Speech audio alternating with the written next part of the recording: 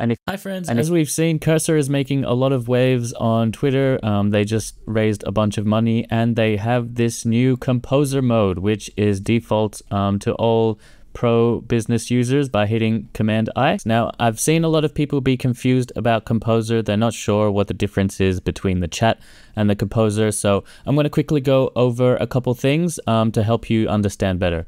So they say you can bring up Composer with Control or Command I, which will bring this small window here down the bottom. And you can either press this Open Control Panel button or go Control Shift I or Command Shift I to bring it up in this bigger view, which I kind of prefer. It gives you more visibility. Pretty much the main difference is between this and the chat, which was previously Control L, this chat here. It works very similar. You can, like in this, you could still include multiple files and make changes across multiple files. But the difference is in how you accept. With this chat mode, you can, oh yeah, I've asked for a change across multiple files. And in this chat mode, it will actually do the changes across multiple files. Now, the issue with this chat mode and why Composer is better is with this chat mode, you have to manually click apply on each one of these files.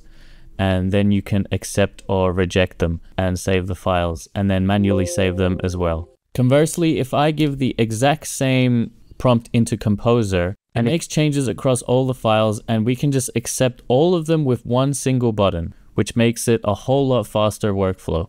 Now, something I learned, to shout out to Ian or Shaoru on Twitter, follow this guy if you want more Cursor tips. I found out that you can actually click Save All without accepting to try the changes, and then you can reject them if you don't like them. So if you click this Save, I don't see a Save All, but if you click the Save buttons, it will save and you can see the changes. If you don't like them, you can press Reject and give a follow-up prompt. So it's a really easy way to iterate fast, try something out, undo, and you can just reject all and give it the next prompt. Conversely, if you just accept, it will save the changes. Hope that helps you guys out. If you have any more questions, please leave a comment, or if I got something wrong and you want to clarify, please leave a comment. See you on the next video.